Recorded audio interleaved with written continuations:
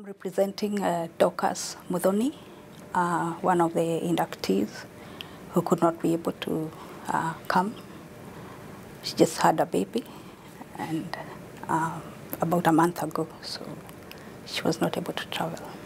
One thing that I guess has contributed to Dorcas being selected as an inductee is trying to get many more women to get into careers in computing by building capacity in Africa. And this she did by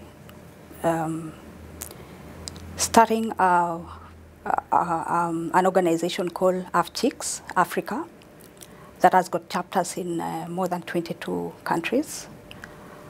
And what happens is we train women in IT, especially system administration in Linux. And that means developing capacity for the internet, and especially in women. There are very few women who are in IT, especially in Africa. And that prompted Dorcas to start the organization AFCHICS, which now has helped enhance and build capacity for and encourage more women to get into IT.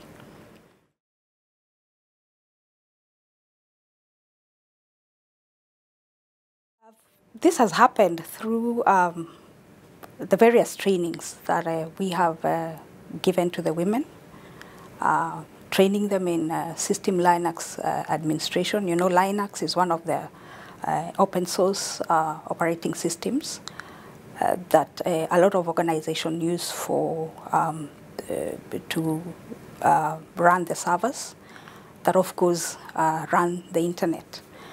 And we've created capacity for various countries, the African countries especially, by training more and more women.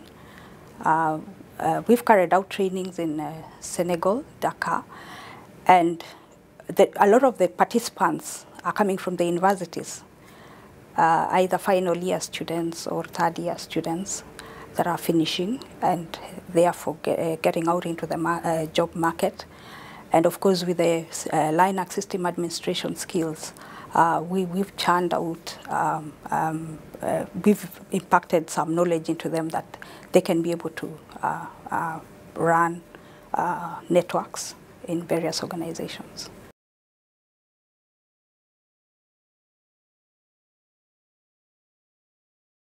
The future of internet is, I can say, is bright, and this has brought together a lot of people, and especially like looking at Africa, it's reaching people and helping get solutions to problems, and especially like in medicine or in the health, e-health. There are some areas, the remote areas, that people do not want to go and work in because of the remoteness. And some of these, like the internet, has made it possible for doctors, wherever they are, to be able to administer through some of these apps on e-health, and farming also, and so many other areas that have. So I can say the internet has a bright future.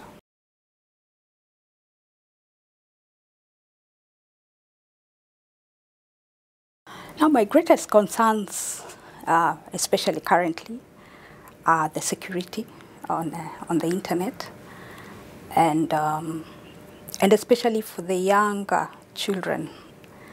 There's so much on the internet, and probably trying to control it that maybe is not good, and there is, of course, a lot that is good.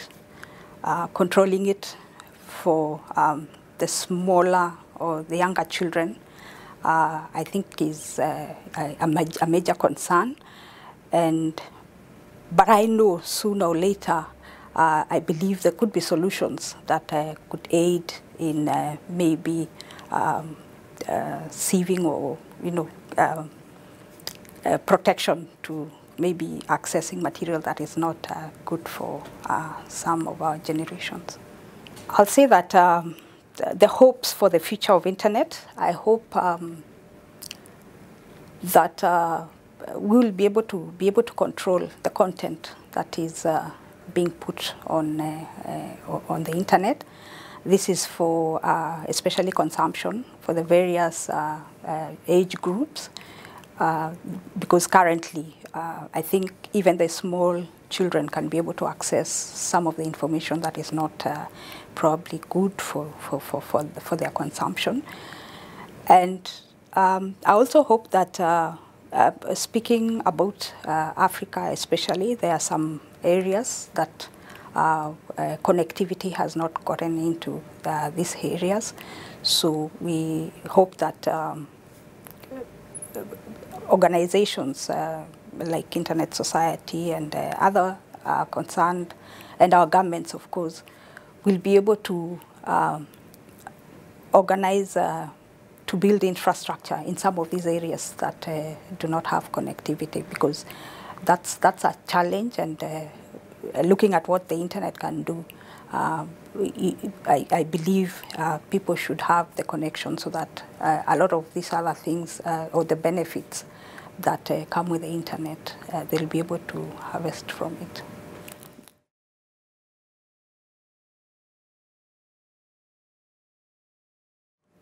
I think the actions that that can be given to give to make the internet better are one, I think the security bit of it. I think we need to do a little more of the security aspects because there is a lot of cyber security concerns that are coming up currently, but I will believe the engineers will come up with solutions that will be able to solve some of these problems. I know of forums that are currently doing a lot of ongoing work that are helping come up with solutions to be able to resolve some of the cybercrime issues that we have.